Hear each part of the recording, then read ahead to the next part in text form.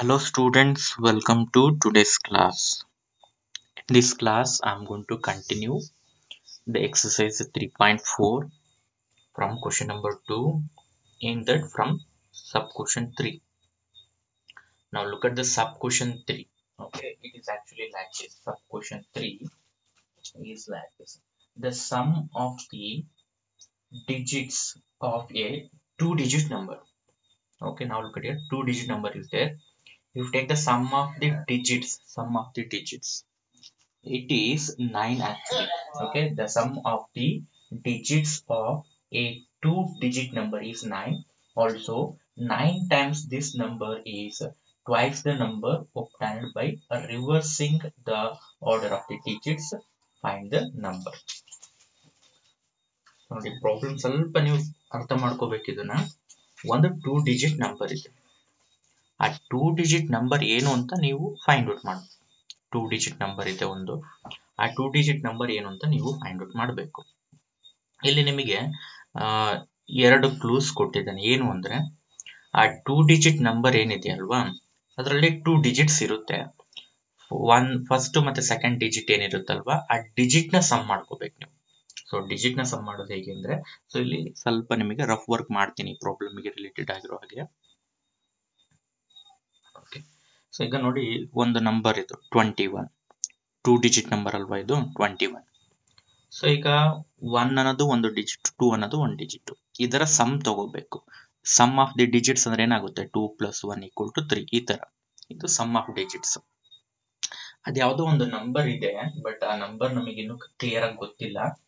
Digit ನ some ಮಾಡಿದ್ರೆ 9 ಬರುತ್ತೆ ಅಂತ ಹೇಳ್ತಾ ಇದ್ದಾನೆ. ಡಿಜಿಟ್ಸ್ ಅನ್ನ ಸಮ್ ಮಾಡಿದ್ರೆ 9 ಬರುತ್ತೆ ಅಂತ ಹೇಳ್ತಿದ್ದಾನೆ. ಸೊ ಮೇ ಬಿ ಆ ನಂಬರು 81 ಅಂತ ಎಕ್ಸಾಕ್ಟ್ ಆಗಿ ಹೇಳಕ್ ಆಗಲ್ಲ. ಓಕೆ, ಯಾಕೆಂದ್ರೆ 8 + 1 ಅಂದ್ರೆ 9 ಬರುತ್ತೆ. 72 ಕೂಡ ಆಗಿರ್ಬೋದಲ್ವಾ. 7 + 2 ಅಂದ್ರೂ ಕೂಡ ಏನಾಗುತ್ತೆ, 9 ಬರುತ್ತೆ. ಅಥವಾ 81 ಅಂದ್ರೆ 18 ತಗೊಳ್ಬೇಕಾ ನೀವು. ಇಲ್ಲೂ 1 + 2 9 ಆಗುತ್ತೆ ಮತ್ತು, ಹೌದಲ್ವಾ. ಸುಮಾರು ಪಾಸಿಬಿಲಿಟಿ ಇದೆ. ಸೊ ಡೈರೆಕ್ಟ್ ಆಗಿ ಹೇಳೋಕ್ ಆಗಲ್ಲ ನೀವು ಯಾವುದು ಅಂತ. ಓಕೆನಾ. ಸೊ ಈ ಕಾನ್ಸೆಪ್ಟ್ ನಿಮಗೆ ಅರ್ಥ ಆಯ್ತು ಅಂತ ಅನ್ಕೊಳ್ತೀನಿ. ಏನದು ಸಮ್ ಆಫ್ ಡಿಜಿಟ್ಸ್ ಅಂದ್ರೆ ಕ್ಲಿಯರ್ ಆಗಿದೆ ಅನ್ಕೊಳ್ತೀನಿ. ಸೊ ಈಗ ನೆಕ್ಸ್ಟ್ ಇನ್ನೊಂದು ಹೇಳಿದನಲ್ವಾ ಸೆಂಟೆನ್ಸ್, ಇದನ್ನ ನೀವು ಅರ್ಥ ಮಾಡ್ಕೊಂಡು ಇದನ್ನ ಕನ್ವರ್ಟ್ ಮಾಡೋದು ತುಂಬಾ ಇಂಪಾರ್ಟೆಂಟ್ ಆಗುತ್ತೆ. ಸೊ ಅದನ್ನ ನೋಡ್ಕೊಳ್ಳಿ ಏನಿದೆ ಅಂತ ಒನ್ ಟೈಮ್ ಹೇಗೆ ನೋಡ್ಕೊಳ್ಳಿ. 9 ಟೈಮ್ಸ್ ದಿಸ್ ನಂಬರ್ ಅಂದ್ರೆ ಆ ಟೂ ಡಿಜಿಟ್ ನಂಬರ್ ಇದೆ ಅಲ್ವಾ, ಅದರ 9 ಟೈಮ್ಸ್ ಅಂದ್ರೆ ಆ ಟೂ ಡಿಜಿಟ್ ನಂಬರ್ಗೆ 9 ನ ಮಲ್ಟಿಪ್ಲೈ ಮಾಡ್ಬೇಕು. ಓಕೆ, ಅದು ಯಾವುದಕ್ಕೆ ಈಕ್ವಲ್ ಆಗುತ್ತೆ ಅಂದ್ರೆ is twice the number obtained by reversing the order of digits. Okay, ಅದು ಯಾವುದಕ್ಕೆ ಈಕ್ವಲ್ ಆಗುತ್ತೆ ಅಂತ ಅಂದ್ರೆ ಆ ಟೂ ಡಿಜಿಟ್ ನಂಬರ್ ಏನಿದೆ ಅದರ ಡಿಜಿಟ್ಸ್ ಅನ್ನ ರಿವರ್ಸ್ ಮಾಡ್ಕೋಬೇಕು ನೀವು. ಅರ್ಥ ಆಯ್ತಾ. ಆಮೇಲೆ ನೆಕ್ಸ್ಟ್ ಅದನ್ನ ನೀವು 2 ಇಂದ ಮಲ್ಟಿಪ್ಲೈ ಮಾಡ್ಬೇಕು. ಯಾಕಂದ್ರೆ ಟ್ವೈಸ್ ಅಂತ ಹೇಳಿದೆ ನೀವು. ಓಕೆ, 2 ಇಂದ ಮಲ್ಟಿಪ್ಲೈ ಮಾಡ್ಬೇಕು, ಅದಕ್ಕೆ ಈಕ್ವಲ್ ಆಗುತ್ತೆ. ಸೊ ನಾನು ನಿಮಗೆ ಜಸ್ಟ್ ಹಾಗೆ ಹೇಳ್ತೀನಿ. ಈಗ ನೋಡಿ, ಈಗ ಒಂದು ನಂಬರ್ ಇದೆ ನಮ್ಮ ಹತ್ರ. Just A minute. ಸೊ ನಮ್ಮ ಹತ್ರ ಅದು ಒಂದು ನಂಬರ್ ಇದೆ, ಬಟ್ ಆ ನಂಬರ್ ಏನು ಅಂತ ನನಗೆ ಕ್ಲಿಯರ್ ಆಗಿ ಗೊತ್ತಿಲ್ಲ. ಸೊ ಆ ನಂಬರ್ ಏನೋ ಇದೆ, ಟೂ ಡಿಜಿಟ್ ನಂಬರ್ ಅದು. ಈ ನಂಬರ್ ಅಂತ ಅನ್ಕೊಳ್ಳಿ, ಈ ತರ ಇದೆ ಆ ನಂಬರ್. ಈ ನಂಬರ್ನ ನೀವೇನ್ ಮಾಡ್ಬೇಕು, 9 ಇಂದ ಮಲ್ಟಿಪ್ಲೈ ಮಾಡ್ಬೇಕು. ಓಕೆನಾ. ಸೊ ಬೇರೆ ಬೇರೆ ಕಲರ್ ಅಲ್ಲಿ ತಗೊಂಡಿದ್ದೀನಿ, ಗೊತ್ತಾಗ್ತಿರ್ಬೋದು ಅಂತ ಅನ್ಕೊಂಡಿದ್ದೀನಿ ನಾನು ನಿಮ್ಗೆ. ಇದು ಯಾವ್ದಕ್ಕೆ ಈಕ್ವಲ್ ಆಗುತ್ತೆ ಅಂದ್ರೆ, ಈಗ ಡಿಜಿಟ್ಸ್ ನ ರಿವರ್ಸ್ ಮಾಡ್ಬೇಕು. ನೋಡಿ ನಾನು ಇಲ್ಲಿ ಕಲರ್ ತಗೊಂಡಿದ್ದೆ, ಫಸ್ಟ್ ಈ ಕಲರ್ ತಗೊಂಡಿದ್ದೀನಿ ಬ್ರೌನ್, ಅಂಡ್ ದೆನ್ ರೆಡ್ ತಗೊಂಡಿದ್ದೀನಿ. ಈಗ ಫಸ್ಟ್ ರೆಡ್ ಆಮೇಲೆ ಬ್ರೌನ್ ತಗೊಳ್ತೀನಿ. ಓಕೆನಾ, ಬ್ರೌನ್ ತಗೊಳ್ತೀನಿ ನಾನೀಗ. ಇಲ್ದ ಅಂದ್ರೆ ಡಿಜಿಟ್ಸ್ ನ ರಿವರ್ಸ್ ಮಾಡಿದೆ ಅಂತ ಮೀನಿಂಗ್ ಅದು. ಓಕೆನಾ. ಸೊ ಈಗ ಇದನ್ನ 2 ಇಂದ ಮಲ್ಟಿಪ್ಲೈ ಮಾಡ್ಕೊಳ್ತೀನಿ. ಅದು ಈ ಆನ್ಸರ್ ಮತ್ತೆ ಈ ಆನ್ಸರ್ ಸೇಮ್ ಇರುತ್ತೆ. ಸೊ ಈಗ ಯಾಕೆ ಈ ತರ ತಗೊಂಡೆ ಅಂದ್ರೆ, ನಾನು ಆ ನಂಬರ್ಸ್ ಏನು ಅಂತ ಗೊತ್ತಿಲ್ಲ ನನಗೆ, ಆ ಡಿಜಿಟ್ಸ್ ಏನು ಅಂತ ಗೊತ್ತಿಲ್ಲ ಕ್ಲಿಯರ್ ಆಗಿ ಇನ್ನು ನನಗೆ, ಅದಕ್ಕೋಸ್ಕರ ಈ ತರ ತಗೊಂಡಿದ್ದೆ. ಸೊ ಈಗ ಪ್ರಾಬ್ಲಮ್ ನಿಮಗೆ ಕ್ಲಿಯರ್ ಆಯ್ತು ಅಂತ ಅನ್ಕೊಳ್ತೀನಿ. ಅಲ್ಲಿರೋದು ಇನ್ನೂ ಒಂದು ಇಂಪಾರ್ಟೆಂಟ್ ಕಾನ್ಸೆಪ್ಟ್ ನಾನು ನಿಮಗೆ ಹೇಳ್ಬೇಕು. ಏನು ಅಂತಂದ್ರೆ, ಈಗ ನೋಡಿ ಒಂದು ನಂಬರ್ ತಗೊಳ್ತೀನಿ, ಯಾವುದು 21 ತಗೊಳ್ಳೋಣ ಈಗ. ಓಕೆನಾ, 21. ಸೊ ಇದನ್ನ ನಾವು ಆಕ್ಚುಲಿ ಏನಂತ ಕರಿತೀವಿ, ಯೂನಿಟ್ ಪ್ಲೇಸ್ ಅಂತ ಹೇಳಿ ಕರಿತೀವಿ. ಓಕೆ, ಇದು 10th place. Next 100th place, ಆ ತರ ಎಲ್ಲ ಬರುತ್ತೆ. 3 ಡಿಜಿಟ್ ನಂಬರ್ ಬಂದ್ರೆ 3 ಪ್ಲೇಸಸ್ ಬರುತ್ತೆ. Unit place, 10th place, 100th place ಅಂತ ಬರುತ್ತೆ. ಈ ನಂಬರ್ನ ಸ್ಪ್ಲಿಟ್ ಅಪ್ ಮಾಡಿ ಬರೆಯೋದು ನಿಮಗೆ ಪ್ರೀವಿಯಸ್ ಕ್ಲಾಸಸ್ ಅಲ್ಲಿ ನೀವು ಆಲ್ರೆಡಿ ಲರ್ನ್ ಮಾಡಿರ್ತೀರಾ, ಇದನ್ನ ಡೆಫಿನೆಟ್ಲಿ ಗೊತ್ತಿರುತ್ತೆ. ನೋಡಿ ಈ ನಂಬರ್ನ ಹೇಗೆ ಬರಿಬಹುದು ಅಂತ ಅಂದ್ರೆ, ಯೂನಿಟ್ ಪ್ಲೇಸ್ ಅಲ್ಲಿ ಏನಿದೆ 1 ಪ್ಲಸ್ 10th ಪ್ಲೇಸ್ ಅಲ್ಲಿ ಇರೋ ನಂಬರ್ 2 ಅಲ್ವಾ, ಇದನ್ನ ನಾನು 10 ಇಂಟು 2 ಅಂತ ಬರ್ಕೊಳ್ತೀನಿ. ಯಾಕೆ ಅಂದ್ರೆ ಸೊ 2 ಅನ್ನೋದು 10th ಪ್ಲೇಸ್ ಅಲ್ಲಿ ಇದೆ ಅಲ್ವಾ, ಹಾಗಾಗಿ 10 ಇಂಟು 2 ಮಾಡ್ತೇವೆ. ಸಪೋಸ್ 3 ಡಿಜಿಟ್ ನಂಬರ್ ಆಗಿ ಇಲ್ಲಿ ಇನ್ನೊಂದು ಡಿಜಿಟ್ ಇದ್ರೆ ಮತ್ತೆ ನೀವು ಪ್ಲಸ್ ಅಂತ ಬರ್ಬಿಟ್ಟು 100 ಇಂಟು ದಿಸ್ ನಂಬರ್ ಬರಿಬೇಕಾಗುತ್ತೆ, ಯಾಕಂದ್ರೆ ಅದು 100th ಪ್ಲೇಸ್ ಅಲ್ಲಿ ಇರುತ್ತೆ. ಓಕೆನಾ, ನಾನೀಗ ಜಸ್ಟ್ 2 ಡಿಜಿಟ್ ನಂಬರ್ ಬಗ್ಗೆ ಮಾತ್ರ ನಾನು ನಿಮ್ ಜೊತೆ ಮಾತಾಡ್ತಾ ಇರೋದು. ಸೊ ಈಗ ಬೇಕಾದ್ರೆ ಇದನ್ನ ನೋಡಿ ನೀವು, ನಿಮಗೆ ಇದನ್ನ ಸಿಂಪ್ಲಿಫೈ ಮಾಡ್ಕೊಂಡ್ರೆ 21 ಬರುತ್ತೆ, ಹೌದಲ್ವಾ. ಸೊ ಬೇಕಾದ್ರೆ ಇಲ್ಲಿ ನೋಡಿ 1 ಪ್ಲಸ್ 10 ಇಂಟು 2 ಅಂದ್ರೆ 20 ಆಗುತ್ತೆ. 20 ಪ್ಲಸ್ 1 ಅಂದ್ರೆ ಏನಾಗುತ್ತೆ ನಿಮಗೆ 21 ಬರುತ್ತೆ. ಸೊ ಹಾಗಿದ್ರೆ ಒಂದು 2 ಡಿಜಿಟ್ ನಂಬರ್ನ ನೀವು ಈ ಫಾರ್ಮ್ಯಾಟ್ ಅಲ್ಲಿ ಎಕ್ಸ್ಪ್ರೆಸ್ ಮಾಡೋದು ನಿಮಗೆ ಆಲ್ರೆಡಿ ಗೊತ್ತಿದೆ. ಯೂನಿಟ್ ಪ್ಲೇಸ್ ಬರಿಬೇಕು, ಆಮೇಲೆ 10th ಪ್ಲೇಸ್ ಅಲ್ಲಿ ಇರುವಂತ ಡಿಜಿಟ್, ಇದು 10th ಪ್ಲೇಸ್ ಅಲ್ಲಿ ಇರೋ ಡಿಜಿಟ್ ಗೆ 10 ಇಂದ ಮಲ್ಟಿಪ್ಲೈ ಮಾಡಬೇಕು, ಅಂಡ್ ದೆನ್ ಇದನ್ನ ಅಡಿಷನ್ ಮಾಡಿದ್ರೆ ಆ 2 ಡಿಜಿಟ್ ನಂಬರ್ ಏನು ಅಂತ ನಿಮಗೆ ಗೊತ್ತಾಗುತ್ತೆ. ಸೊ ಈಗ ನೋಡಿ, ಈಗ ನಾನು ಫೈಂಡ್ ಔಟ್ ಮಾಡಬೇಕಾಗಿರುವಂತ ನಂಬರು ಏನು ಅಂತ ಗೊತ್ತಿಲ್ಲ. ಹಾಗಾದ್ರೆ ಇಲ್ಲಿ ವೇರಿಯೇಬಲ್ ಯಾವುದಕ್ಕೆ ಅಸೈನ್ ಮಾಡಬೇಕು? ಸೊ ನಂಬರ್ ಫೈಂಡ್ ಔಟ್ ಮಾಡಿ ಅಂತ ಹೇಳಿದ್ದಾರೆ, 2 ಡಿಜಿಟ್ ನಂಬರ್. ವೇರಿಯೇಬಲ್ ಯಾವುದಕ್ಕೆ ಅಪ್ಲೈ ಮಾಡ್ತೀರಾ ಅಂದ್ರೆ, ಇಲ್ಲಿ ಯೂನಿಟ್ ಪ್ಲೇಸ್ ಅಲ್ಲಿ ಇರೋದಕ್ಕೆ ಇರುವಂತ ನಂಬರ್ಗೆ ಒಂದು ವೇರಿಯೇಬಲ್, 10th ಪ್ಲೇಸ್ ಅಲ್ಲಿ ಇರುವಂತ ನಂಬರ್ಗೆ ಒಂದು ವೇರಿಯೇಬಲ್ ನ ನೀವು ಅಸೈನ್ ಮಾಡಬೇಕು. ಸೊ ನಾನು ಏನ್ ಮಾಡ್ತೀನಿ ಅಂದ್ರೆ, ಆ ನಂಬರ್ನ ಈ ತರ ಟ್ರೀಟ್ ಮಾಡ್ಕೊಳ್ತೀನಿ. ಏನು ಅಂತಂದ್ರೆ YX ಅಂತ ತಗೊಳ್ತೀನಿ ಆ ನಂಬರ್. YX ಏನು ಅಂತಂದ್ರೆ, X ಇದೆ ಅಲ್ವಾ, ಇದು ಯೂನಿಟ್ ಪ್ಲೇಸ್ ಅಲ್ಲಿ ಇದೆ. ಓಕೆನಾ, ಯೂನಿಟ್ ಪ್ಲೇಸ್ ಅಲ್ಲಿ ಇದೆ ಡಿಜಿಟ್, ಅದು ಗೊತ್ತಾಯ್ತಲ್ವಾ. ಇದು ಫಸ್ಟ್ ಡಿಜಿಟ್ ಇದೆ ಅಲ್ವಾ, ಅದು ಯೂನಿಟ್ ಪ್ಲೇಸ್ ಅಲ್ಲಿ ಇದೆ. ಇದು 10th ಪ್ಲೇಸ್ ಅಲ್ಲಿ ಇದೆ ಅಂತ ತಗೊಳ್ತೀನಿ. ಮೇಲೆ ಹೇಳಿನಲ್ವಾ ಎಕ್ಸಾಂಪಲ್ ಅದೇ ತರನೇ. ಹಾಗಾದ್ರೆ ಈಗ ಈ ನಂಬರ್ನ ಈ ಫಾರ್ಮ್ಯಾಟ್ ಅಲ್ಲಿ ಎಕ್ಸ್ಪ್ರೆಸ್ ಮಾಡ್ಲಿಕ್ಕೆ ಆಗುತ್ತಾ ನಿಮಗೆ? ಮಾಡಬಹುದಲ್ವಾ. ಸೊ ಫಸ್ಟ್ ಯೂನಿಟ್ ಪ್ಲೇಸ್ ಅಲ್ಲಿ ಇರೋದನ್ನ ಬರಿಬೇಕು. ಯೂನಿಟ್ ಪ್ಲೇಸ್ ಅಲ್ಲಿ ಇರೋದು ಯಾವುದು? X ಇದೆ. ಓಕೆ, X ಬರ್ಕೊಳ್ಳಿ, and then plus Y 10th place ಅಲ್ಲಿ ಇದೆ, 10 ಇಂಟು Y ಆಗುತ್ತೆ. ಓಕೆನಾ, ಆ ನಂಬರ್ ಆಗುತ್ತೆ. ಇಷ್ಟೇ, ಇದು ಇಸ್ ಈಕ್ವಲ್ ಟು ನಾನೇನು ಬರೆಯಲ್ಲ, ಯಾಕಂದ್ರೆ ನನಗೆ ಗೊತ್ತಿಲ್ವಲ್ಲ ನಂಬರು, ನಾನು ಫೈಂಡ್ ಔಟ್ ಮಾಡ್ಬೇಕು ಅದನ್ನ. ಇದನ್ನ 10 ಇಂಟು Y ಅಂದ್ರೆ ನೀವು ಯೂಶಲಿ ಈ ತರ ಬರ್ಕೊಳ್ತೀವಿ ನಾವು, 10Y ಅಂತ ಬರ್ದ್ಬಿಡ್ತೀವಿ. ಅಂದ್ರೆ 10 ಇಂಟು Y ಅಂತಾನೆ ಮೀನಿಂಗ್ ಅದು. ಕ್ಲಿಯರ್ ಆಯ್ತಲ್ವಾ. ನಾನೀಗ ಇದೇ ತರ ತಗೊಳ್ತೀನಿ ನೋಡಿ ನಂಬರ್. ಓಕೆ, ನನಗೆ ಫೈಂಡ್ ಔಟ್ ಮಾಡಬೇಕಾಗಿರುವಂತ ನಂಬರ್ ಈ ಫಾರ್ಮ್ಯಾಟ್ ಅಲ್ಲಿ ಇದೆ. ಬಟ್ ನಂಬರ್ ಬರಿಬೇಕಾದ್ರೆ ನಾನು ಯಾವಾಗ್ಲೂ ಈ ಫಾರ್ಮ್ಯಾಟ್ ಅಲ್ಲಿ ಬರೆಯೋಲ್ಲ, ನೆನ್ಪಿಟ್ಕೊಳ್ಳಿ. ನಂಬರ್ ಬರಿಬೇಕಾದ್ರೆ ನಾನು ಯಾವಾಗ್ಲೂ ಈ ಫಾರ್ಮ್ಯಾಟ್ ಅಲ್ಲಿ ತಗೊಳ್ತೀನಿ. X ಪ್ಲಸ್ 10Y, ನನಗೆ ಬೇಕಾಗಿರುವಂತ 2 ಡಿಜಿಟ್ ನಂಬರ್ ಯಾವುದು ಅಂದ್ರೆ ನೀವೇನ್ ಹೇಳ್ಬೇಕು, X ಪ್ಲಸ್ 10Y ಅಂತಾನೆ ತಗೋಬೇಕು. ಈ ಫಾರ್ಮ್ಯಾಟ್ ನ ತಗೋಬೇಡಿ, ಇದು ಯೂಸ್ ಆಗಲ್ಲ ನಿಮಗೆ. ಅರ್ಥ ಆಗ್ತಿದೆ ಅಲ್ವಾ. ಬೇಕಾದ್ರೆ ಫೈನಲಿ ಬಂದ ಮೇಲೆ ನೀವು ಈ ಫಾರ್ಮ್ಯಾಟಿಗೆ ಬರುತ್ತೆ, ಆಗ ಕಂಪ್ಯಾರಿಸನ್ ಮಾಡ್ಕೊಂಡು X ಅಂಡ್ Y ವ್ಯಾಲ್ಯೂಸ್ ಹೇಳ್ಬೋದು ನೀವು. ಓಕೆನಾ, ಬಟ್ ನಾನು ಯಾವಾಗ್ಲೂ ಈ ಫಾರ್ಮ್ಯಾಟ್ ನ ಯೂಸ್ ಮಾಡ್ತೀನಿ. X ಪ್ಲಸ್ 10Y, ಇದು 2 ಡಿಜಿಟ್ ನಂಬರ್. ಓಕೆನಾ.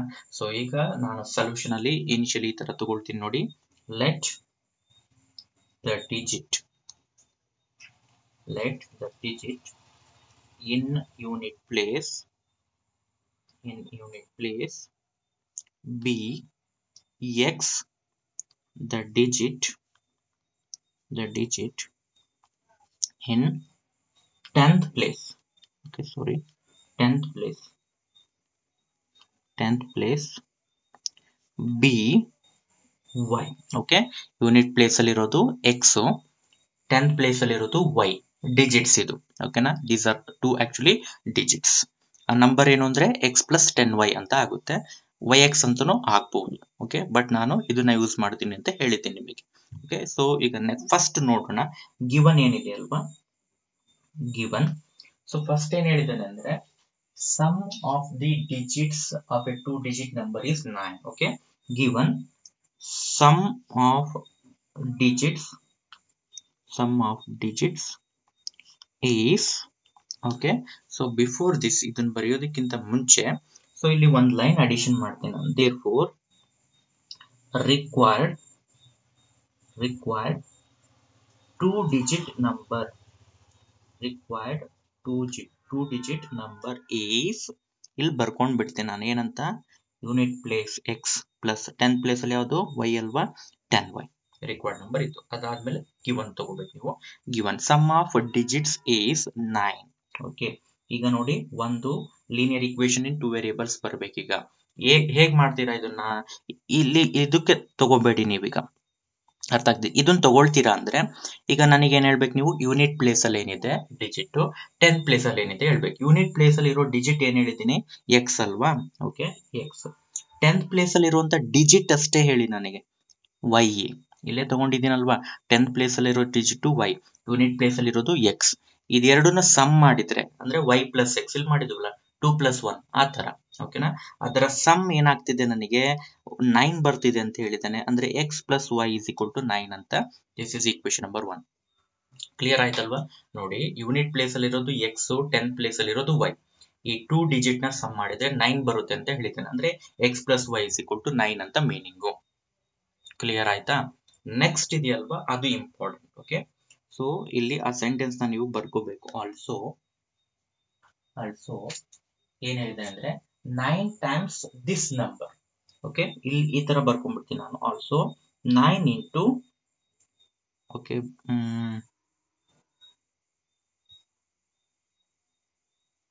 ಜಸ್ಟ್ ಎ ಮಿನಿಟ್, ಸೆಂಟೆನ್ಸೇ ಬರ್ದ್ ಬಿಡ್ತೀನಿ.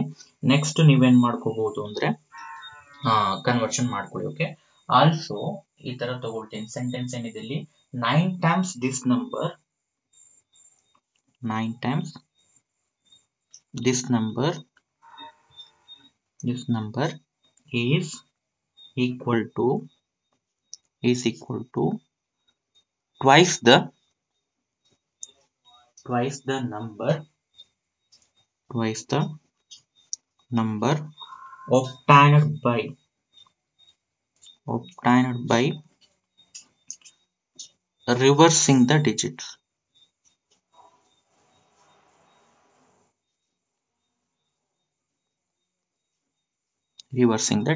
ಓಕೆ, ಸೊ ಇನ್ನೊಂದು ನಾನು ಪಾಯಿಂಟ್ ನಿಮಗೆ ಈಗ ಹೇಳ್ಬೇಕು. ಈಗ ನಾನು find out ಮಾಡ್ಬೇಕಾಗಿರುವಂತ number Y X. ಈಗ ಡಿಜಿಟ್ಸ್ ರಿವರ್ಸ್ ಮಾಡ್ಬೇಕಂತ ಹೇಳಿದ್ರೆ ಇಲ್ಲಿ ನೋಡಿ, 21 ರಿವರ್ಸ್ ಮಾಡಿದ್ರೆ, ಓಕೆ, ರಿವರ್ಸ್ ಮಾಡಿಲ್ಲ ಅಲ್ವಾ ನಾನು ಎಲ್ಲೆಲ್ಲೋ ನಿಮಗೆ. ರಿವರ್ಸ್ ಅಂದ್ರೆ ಇಷ್ಟೇ, ನಿನ್ನೇನಿಲ್ಲ. 21 ಇದು ರಿವರ್ಸ್ ಮಾಡಿದ್ರೆ 1 2 ನೋಡಿ, 10th ಪ್ಲೇಸ್ ಇರೋದು ಯೂನಿಟ್ ಪ್ಲೇಸಿಗೆ ಹಾಕಿ, ಯೂನಿಟ್ ಪ್ಲೇಸ್ ಇರೋದು 10th ಪ್ಲೇಸಿಗೆ ಹಾಕಿ. ಇಲ್ಲೂ ಅಷ್ಟೇ 81 ರಿವರ್ಸ್ ಮಾಡಿದ್ರೆ 18 ಆಗುತ್ತೆ. ಡಿಜಿಟ್ಸ್ ಅನ್ನ ರಿವರ್ಸ್ ಮಾಡಿ ಅಷ್ಟೇ, ಏನೇನಿಲ್ಲ. ಹಾಗಾದ್ರೆ ಇಲ್ಲಿ ನೋಡ್ಕೊಳ್ಳಿ, ಎಕ್ಸ್ ವೈ ಎಕ್ಸ್ ಇದೆ ಅಲ್ವಾ, ಡಿಜಿಟ್ ರಿವರ್ಸ್ ಮಾಡ್ಬಿಟ್ರೆ ಅದು ಎಕ್ಸ್ ವೈ ಆಗುತ್ತೆ. ಹಾಗಿದ್ರೆ ಈ ನಂಬರ್ನ ಹೇಗೆ ಎಕ್ಸ್ಪ್ರೆಸ್ ಮಾಡ್ಬೋದು? ಅದೇ ತರ ಬರುತ್ತೆ, ಚೇಂಜ್ ಆಗುತ್ತಾ? ಹಾಗೆ ಥಿಂಕ್ ಮಾಡಿ. ಡೆಫಿನೆಟ್ಲಿ ಚೇಂಜ್ ಆಗುತ್ತೆ, ಇದೇ ತರ ಬರೋದಿಲ್ಲ ನಿಮಗೆ. ಈಗ ಇಲ್ಲಿ ನೋಡಿ, ಯೂನಿಟ್ ಪ್ಲೇಸ್ ಅಲ್ಲಿ ಏನಿದೆ, ವೈ ಇದೆ. ಓಕೆ, ಪ್ಲಸ್ 10th ಪ್ಲೇಸ್ ಅಲ್ಲಿ ಎಕ್ಸ್ ಇರೋದ್ರಿಂದ 10x ಆಗುತ್ತೆ, y ಪ್ಲಸ್ 10x ಆಗುತ್ತೆ.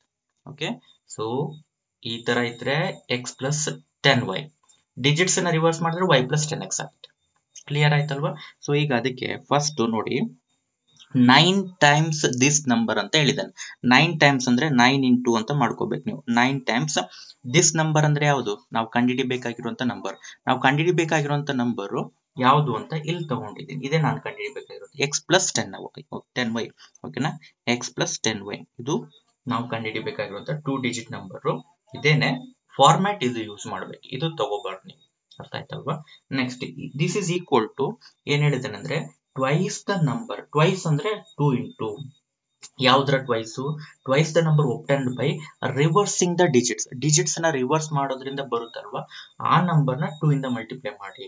ಸೊ ವೈ ಎಕ್ಸ್ ನಮ್ ನಂಬರ್, ರಿವರ್ಸ್ ಮಾಡಿದ್ರೆ ಎಕ್ಸ್ ವೈ. ಇದರ ಫಾರ್ಮ್ಯಾಟ್ ಯಾವುದು? ಓಕೆ, ಈ ಫಾರ್ಮ್ಯಾಟ್ ಅಲ್ಲಿ ತಗೋಬೇಕು ನೀವು, Y plus 10x. Okay, Y plus 10x. Okay, so ಇಷ್ಟು ಬರ್ಕೊಂಡ್ ಬಿಟ್ರೆ ನಿಮಗೆ ಪೇರ್ ಆಫ್ ಲೀನಿಯರ್ ಇಕ್ವೇಶನ್ಸ್ ಸಿಕ್ಬಿಡುತ್ತೆ. ನೆಕ್ಸ್ಟ್ ಸ್ಟೆಪ್ ಏನು ಅಂದ್ರೆ ಇದನ್ನ ಸ್ವಲ್ಪ ಸಿಂಪ್ಲಿಫೈ ಮಾಡ್ಕೋಬೇಕು ನೀವು. ಇಲ್ಲಿ ನೋಡ್ಕೊಳ್ಳಿ, 9 ಅನ್ನ ಮಲ್ಟಿಪ್ಲೈ ಮಾಡಿ, 9x ಪ್ಲಸ್ 9 ಇಂಟು 10 ಅಂದ್ರೆ 90y ಆಗುತ್ತೆ, ವಿಚ್ ಇಸ್ ಈಕ್ವಲ್ ಟು ಇಲ್ಲಿ ಬಂದ್ರೆ 2y ಆಗುತ್ತೆ ಪ್ಲಸ್ 20x ಆಗುತ್ತೆ. ಓಕೆನಾ, ಸೊ ಒಂದ್ ಕಡೆ ಎಲ್ಲಾದ್ರೂ ಶಿಫ್ಟ್ ಮಾಡ್ಕೊಳ್ಳಿ ನೀವು. ಓಕೆ, ಸೊ ಇಲ್ಲಿ 2y ಇದೆ, 20x ಇದೆ. ಓಕೆ, ಒಂದ್ ಕಡೆ ಶಿಫ್ಟ್ ಮಾಡ್ಕೊಂಡ್ಬಿಡಿ ಎಲ್ಲಾದ್ರೂ. ಇಲ್ಲಿ 9x ಇದೆ ಅಲ್ವಾ, ರೈಟಿಗೆ ಶಿಫ್ಟ್ ಮಾಡ್ಬಿಡ್ತೀನಿ ನಾನು ಎಲ್ಲಾ ಟರ್ಮ್ಸ್ ನ. ಓಕೆ, 0 ತಗೊಳ್ತೀನಿ, ಅಂದ್ರೆ ಇದೆಲ್ಲ ಶಿಫ್ಟ್ ಮಾಡ್ತೀನಿ ಈ ಕಡೆ ನಾನೀಗ. 2y ಪ್ಲಸ್ 20x ನೋಡಿ, ಇದು ಶಿಫ್ಟ್ ಮಾಡ್ಕೊಂಡ್ರೆ ಮೈನಸ್ 9x ಮೈನಸ್ 90y ಅಂತ ಆಗುತ್ತೆ. 0 ಇಸ್ ಈಕ್ವಲ್ ಟು, ಈಗ ಇದು ಮತ್ತೆ ಇದು ಆಪರೇಟ್ ಮಾಡಿ ನೀವೀಗ. 20x ಮೈನಸ್ 9x ಅಂದ್ರೆ ಏನಾಗುತ್ತೆ? 11x ಆಗುತ್ತೆ. 2y ಮೈನಸ್ 90y ಅಂದ್ರೆ ಮೈನಸ್ 88y ಅಂತ ಆಗುತ್ತೆ. ಇದನ್ನ ರಿವರ್ಸ್ ಮಾಡ್ತೀನಿ ನಾನೀಗ. 11x minus 88y which is equal to 0. Constant term ಇದೆ ಅಲ್ವಾ, ಅಲ್ಲಿ ಸಿ ಬರ್ಬೇಕಲ್ವಾ, ಅಲ್ಲಿ 0 ಬಂದಿದೆ. ನೋ ಪ್ರಾಬ್ಲಮ್, ಇದೆ ಏನಾದ್ರೂ ಆಗ್ಲಿ 0 ಆದ್ರೆ ನಮ್ಗೇನು ಪ್ರಾಬ್ಲಮ್ ಇಲ್ಲ. ನೀವು ಇದನ್ನ ಎಲಿಮಿನೇಷನ್ ಮೆಥಡ್ ಅಲ್ಲಾದ್ರೂ ಮಾಡಿ ಅಥವಾ ಸಬ್ಸ್ಟಿಟ್ಯೂಷನ್ ಮೆಥಡ್ ಅಲ್ಲಾದ್ರೂ ಮಾಡಿ, ಹೇಗಾದ್ರೂ ಮಾಡಿ ನಿಮಗೆ ಆನ್ಸರ್ ಸಿಗುತ್ತೆ. Okay, so this is actually what equation number 2. So ಈ ಪ್ರಾಬ್ಲಮ್ ನ ಕಂಟಿನ್ಯೂ ಮಾಡ್ತೀನಿ. ಸೊ ನಿಮಗೆ ಏನಾದ್ರು ಡಿಫಿಕಲ್ಟ್ ಆಗ್ಬೋದು, ದಟ್ಸ್ ವೈ ಕಂಪ್ಲೀಟ್ ಮಾಡ್ಬಿಡ್ತೀನಿ ಇದನ್ನ. ನೋಡಿ, ಇಷ್ಟು ಕಂಪ್ಲೀಟ್ ಆಯ್ತಲ್ವಾ. ನೆಕ್ಸ್ಟ್ ಇದನ್ನ ನಾನು ಎಲಿಮಿನೇಷನ್ ಮೆಥಡ್ ಯೂಸ್ ಮಾಡಿಕೊಂಡೆ ಸಾಲ್ವ್ ಮಾಡೋಣ. ಓಕೆ, ಮಾಡಬಹುದಲ್ವಾ, ಈಸಿಯಾಗಿ ಬರುತ್ತೆ, ಏನ್ ಪ್ರಾಬ್ಲಮ್ ಇಲ್ಲ. ಆರ್ ಎಲ್ಸ್ ನಿಮಗೆ ಸಬ್ಸ್ಟಿಟ್ಯೂಷನ್ ಮಾಡ್ತೀನಿ ಅಂದ್ರೆ ಮಾಡಬಹುದು, ಬಟ್ ಬೇಡ, ಎಲಿಮಿನೇಷನ್ ಅಲ್ಲೇ ಮಾಡೋಣ ಈ ಎಕ್ಸರ್ಸೈಸ್ ನ ಕಂಪ್ಲೀಟ್ ನಾವು. ಸೊ ನೆಕ್ಸ್ಟ್ ಒನ್ ಕಂಟಿನ್ಯೂ ಮಾಡ್ತೀನಿ ಎಲಿಮಿನೇಷನ್ ಅಲ್ಲಿ. ಸೊ ಓಕೆ, ನೋಡ್ತಾ ಹೋಗಿ. ಈಗ ಕೋಎಫಿಷಿಯಂಟ್ ಈಕ್ವಲ್ ಆಗ್ಬೇಕಲ್ವಾ. ಈಗ ಡೈರೆಕ್ಟ್ಲಿ 1+2 ಅಥವಾ 1-2 ಮಾಡಿದ್ರೆ ನಿಮಗೆ ವೇರಿಯಬಲ್ ಎಲಿಮಿನೇಟ್ ಆಗೋದಿಲ್ಲ. ಸೊ ದಟ್ಸ್ ವೈ ನಾನೇನ್ ಮಾಡ್ತೀನಿ ಅಂದ್ರೆ ಈಕ್ವೇಶನ್ ನಂಬರ್ 1 ಇದೆಯಲ್ವಾ, ಅದನ್ನ ನಾವೇನ್ ಮಾಡೋಣ, 11 ಇಂದ ಮಲ್ಟಿಪ್ಲೈ ಮಾಡ್ಬಿಡೋಣ. ಓಕೆನಾ, 11 ಇಂದ ಮಲ್ಟಿಪ್ಲೈ ಮಾಡಿದ್ರೆ ಎಕ್ಸ್ ನ ಕೋಎಫಿಷಿಯಂಟ್ ಈಕ್ವಲ್ ಆಗ್ಬಿಡುತ್ತೆ. ಇಲ್ಲಿ ನೋಡಿ 88 ಇದೆ, ಇದು ಈಕ್ವೇಟ್ ಮಾಡ್ಕೋಬೇಕು ಅಂದ್ರೆ ಫಸ್ಟ್ ಈಕ್ವೇಶನ್ ಅನ್ನ 88 ಇಂದ ಮಲ್ಟಿಪ್ಲೈ ಮಾಡ್ಬೇಕಾಗುತ್ತೆ. ಕಾಂಪ್ಲಿಕೇಟೆಡ್ ಅಲ್ವಾ ಅದು, ಸುಮ್ಮನೆ ಕಾಂಪ್ಲಿಕೇಟೆಡ್ ಮಾಡೋದು ಬೇಡ, ಈಸಿಯಾಗಿ ತಗೊಳ್ಳೋಣ. Okay, equation number 1 into 11 and then ಏನ್ ಮಾಡ್ಬೇಕು ನೋಡಿ, ಸಬ್ಟ್ರಾಕ್ಷನ್ ಮಾಡ್ಬೇಕು ನೀವು. ಓಕೆನಾ, ಮೈನಸ್ ಈಕ್ವೇಶನ್ ನಂಬರ್ 2. ಸೊ ಹಾಗಾದ್ರೆ ಈಕ್ವೇಶನ್ ನಂಬರ್ 1 ಅನ್ನು 11 ಇಂದ ಮಲ್ಟಿಪ್ಲೈ ಮಾಡ್ತೀನಿ ನಾನೀಗ. 11x plus 11y which is equal to 11 into 9 ಅಂದ್ರೆ 99 ಆಗುತ್ತೆ. ಓಕೆನಾ, next equation number 2 as it is 11x minus 88y which is equal to 0. ಈಗ ನೋಡಿ, ಇಲ್ಲಿ ನೀವು ಸೈನ್ ಚೇಂಜ್ ಮಾಡ್ಕೋಬೇಕು. ಸೊ ಇಲ್ಲಿ ಪ್ಲಸ್ ಇದೆ ಅಲ್ವಾ, ಇದು ಮೈನಸ್ ಆಗುತ್ತೆ, ಇಲ್ಲಿ ಮೈನಸ್ ಇರೋದು ಪ್ಲಸ್ ಆಗುತ್ತೆ. 0ಗೆ ಸೈನ್ ಏನು ಇರಲ್ಲ, ನೀವೇನು ಸೈನ್ ಚೇಂಜ್ ಮಾಡೋ ಅವಶ್ಯಕತೆ ಇಲ್ಲ. ಅರ್ಥ ಆಯ್ತಲ್ವಾ. ನೆಕ್ಸ್ಟ್ ನೋಡಿ, ಇಲ್ಲಿ plus 11x minus 11x cancel ಆಯ್ತು, ವೇರಿಯಬಲ್ ಎಕ್ಸ್ ಎಲಿಮಿನೇಟ್ ಆಯ್ತಲ್ವಾ ನಿಮಗೀಗ. ನೆಕ್ಸ್ಟ್ ಇದು ಆಪರೇಟ್ ಮಾಡ್ಕೊಳ್ಳಿ, ಪ್ಲಸ್ 11y ಪ್ಲಸ್ 88y ಇದೆ. Okay, plus 11y plus 88y ಇದೆ, ಅಡಿಷನ್ ಆಗುತ್ತೆ ಇದು.